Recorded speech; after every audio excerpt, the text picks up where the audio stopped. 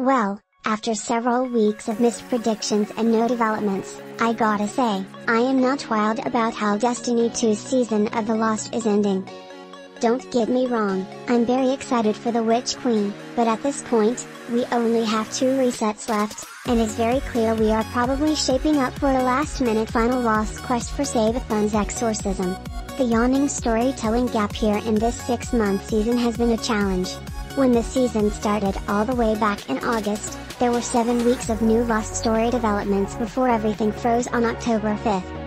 Since then, it's been 4 months essentially zero movement in the story, not really what you want to see from a live service game, and this is a break that itself has lasted longer than most entire seasons, which are generally 3 months. Bungie did manage to fill this gap with loot and activities, Dares of the Eternity and the Grasp of Avarice dungeon, but those were entirely outside Season of the Lost, and did not continue anything relating to those storylines. It's weird, because Destiny has done more with much less hyped expansions than Witch Queen before this. The run-up to Beyond Light's launch had weeks of planetary evacuation and then a final live event where the Traveler healed itself that players could participate in. But ahead of the Witch Queen, there's been nothing. No return to the story, no environmental clues changing week to week, no secret puzzles, no planned live events. It's strange, because this feels like a missed opportunity to me. The hype around Bungie and Destiny has never been higher. The company was just sold to Sony for $3.6 billion, expressing extreme faith in Destiny and the team running it.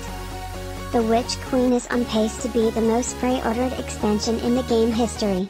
So to me, that's why a 4-5 month break in the story during a 6-month season does not seem like the right play here. I have no real problem with the content of the story we have gotten in Season of the Lost. I think that in particular the exploration of Uldren's past relationship with Mara was interesting, as were Savathun's conversations. But things ended on an abrupt anticlimax. Rickle learned about his true nature and then just disappeared from the story with no real reaction for the next 4 months, off doing something with Caiatl, which may continue in Season 16, judging by recent trailer hints. I suppose this is the problem with live service games and delays that force things like this. If Witch Queen had a traditional fall release we wouldn't be having this conversation.